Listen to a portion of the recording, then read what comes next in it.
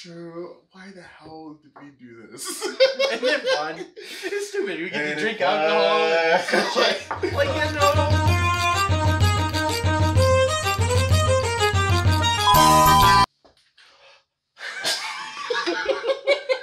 Oh my god. Hey everybody, welcome to the happy hour that is a crushable one. My name is TK.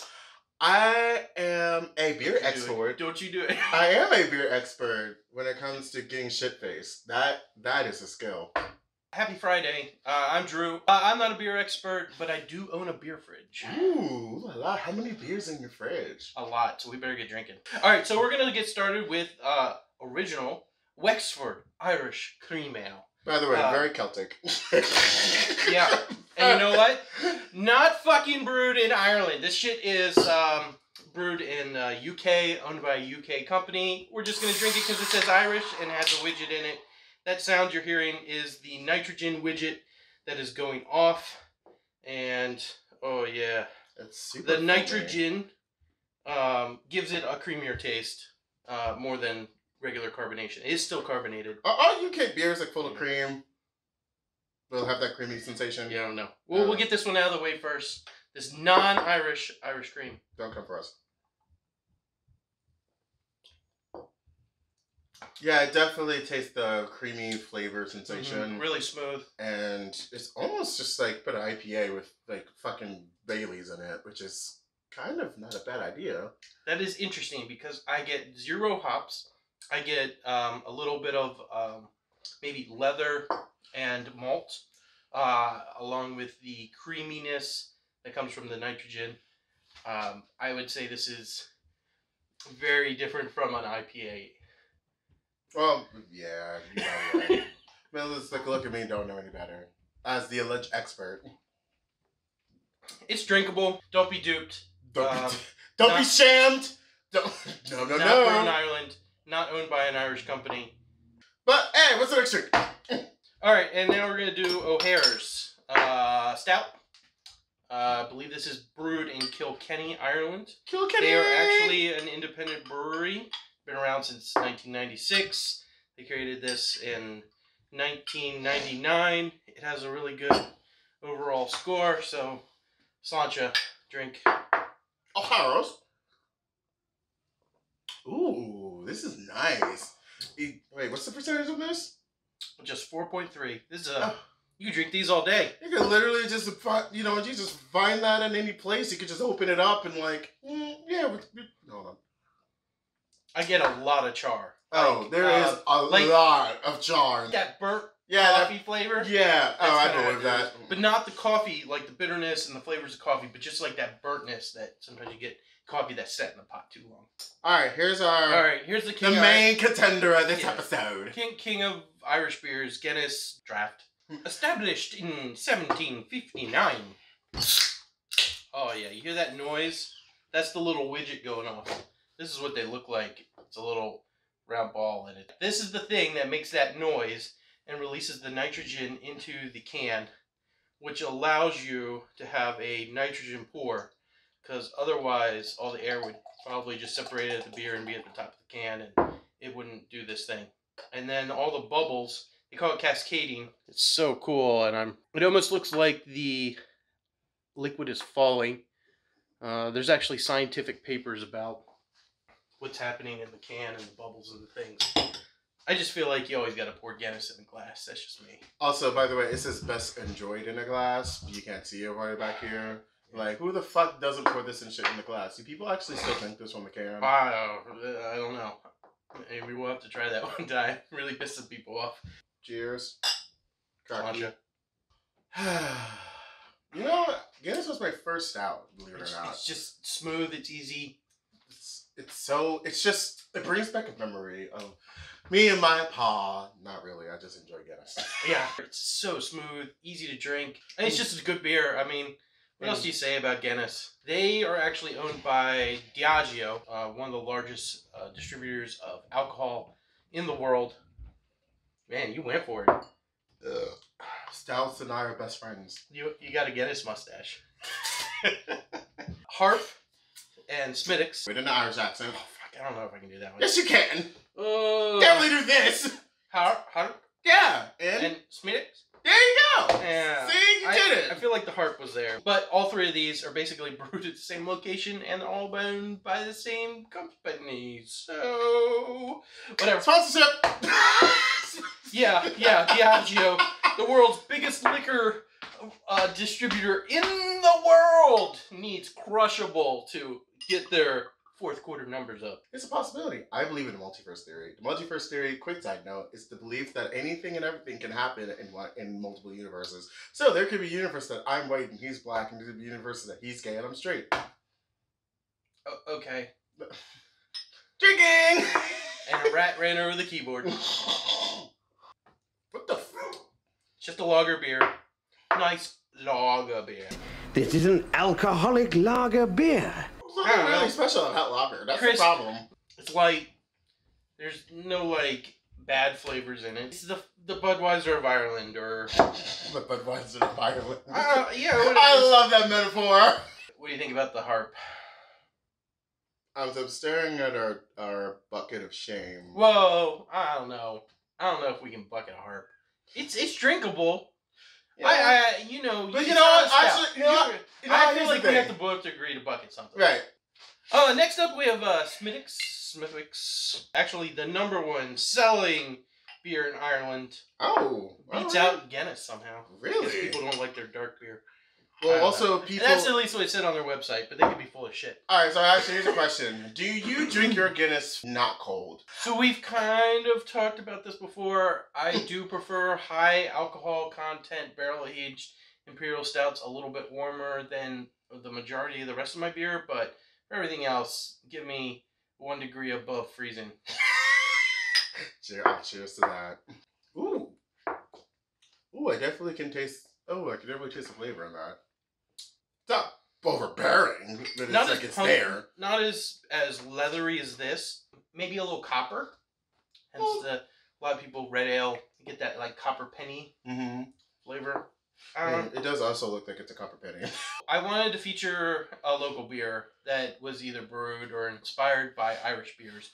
I drove to Pool Island, which is a brewery. They just posted on Instagram, hey, we have this new Irish-inspired Imperial Stout for St. Patrick's Day, available Friday through Sunday. I show up, I tried to get a crowler, and they told me no.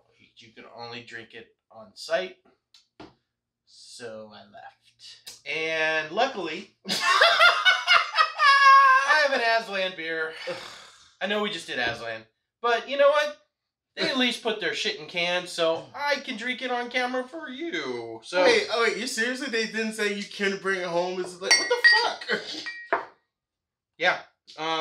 You know, I probably could have pushed the point more with them, but... You should have said, like, hey, we're in... Well, we don't have to dump them all on my garage floor. Just the ones that I was gonna... Well, I guess, yeah, we should probably use Harp.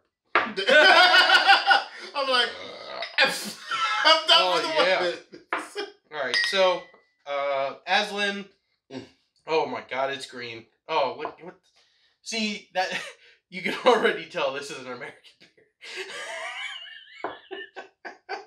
Oh, Irish Heritage, Luck Charm. This is a double IPA brewed with mint and vanilla. That really smells like mint. Drew, why do you do this to me? What? Put the green stuff in your body. If I die from this, at least this shit's recorded. That is minty AF.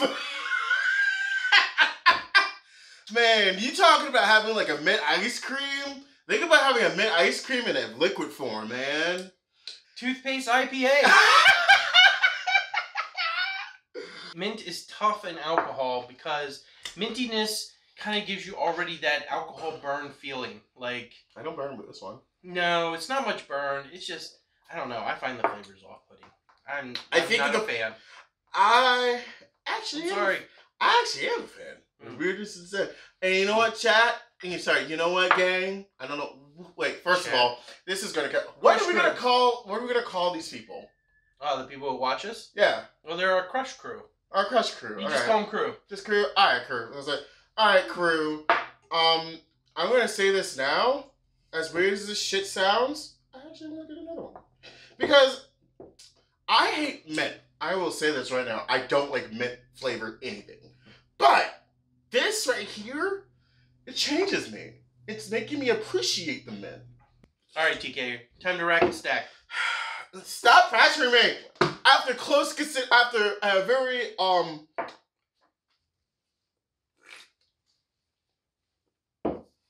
after a close examination and an in-depth engineering analysis on each drink, I have stacked my stacked.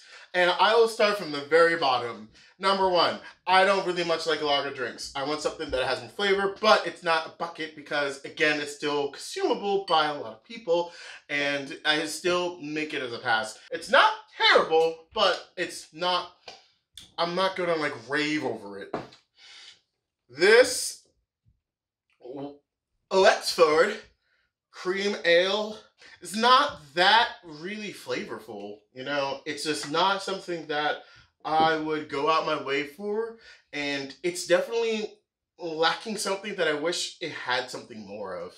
Coming in with my, my red ale, I like red ales to begin with, and there's something about the flavors of the ale really brings it all together, and it makes it so pronounced and so announced, and it makes you want to keep drinking it. And I definitely would recommend somebody who's like into the ales, who want to experiment out of it, want to go try this. I definitely would recommend trying this. I think that's my Irish accent. Again, solid, it's good, nothing wrong with it. I'm a stout lover for the day I die. Definitely recommend it to everybody who loves stout, especially for my Irish friends who want to get shit-faced this St. Patrick's Day. Go grab yourself some O'Hare's and go party it up. Now, I know what y'all been thinking. TK, why the fuck would you put a stout? Why would you put this over this? A double IPA. It's like, and it's a first. It's a first. I know. We should have like milestones. Yeah. So, I know what you're thinking, and I will explain why I rank this higher here. And it really came down to not just the mint, but the vanilla, because this also has vanilla in it, right? Vanilla. So, here's the thing with me and vanilla. I'm a vanilla whore, okay? I love vanilla to the day I die. Vanilla abstract. That's why a lot of my drinks are like, I put Baileys on everything. But it was more like, the combination of both the mint and the vanilla almost balance each other out. So that way the mint wasn't overpowerful, but the vanilla overacted the mint, and it didn't make it so that way it was just burns my fucking mouth.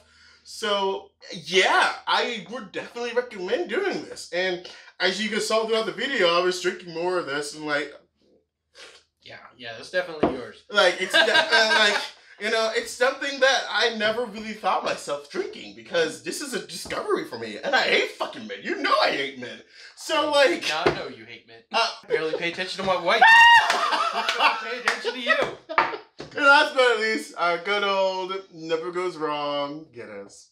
Rank it number 1, because there's nothing that's better. Actually, I would argue that Guinness, like, I think the only other beer that I've had so far in my life that would even come close to a Guinness, a stout, maybe Goose Island, that one episode that we did with the Maple, Bourbon County. No, the Bourbon County Maple. That might be the closest. Oh no, you mean the KBS. Sorry, KBS. Mackinac Maple Fudge. Yeah. Maple Mackinac Fudge? Yeah, no, it was Maple Mackinac Fudge. Okay, because it is so damn good and so damn smooth. This is my rocket stack. Alright. Your turn! I like to move them up one at a time, so I'm sorry. But the mint, the vanilla, very off-putting in a double IPA shell. I would probably prefer it in a stout, but even still, I don't know. Those flavors it smells great. It smells great, but I hate to put the logo at the bottom, but is what it is. So next is Reds. Man, that copper flavor, I don't like sucking on pennies. So, is what it is. Next we'll go with the Harp. I mean, at this point, you gave me a 6-pack of Harp, I'll get drunk. It ain't going to waste. It ain't going anywhere. It's nothing special, but, I mean, hey, hey, just like they say about Bud Light, this is having sex in a canoe. Fucking close to water. Alright, next I'll put the O'Hare's.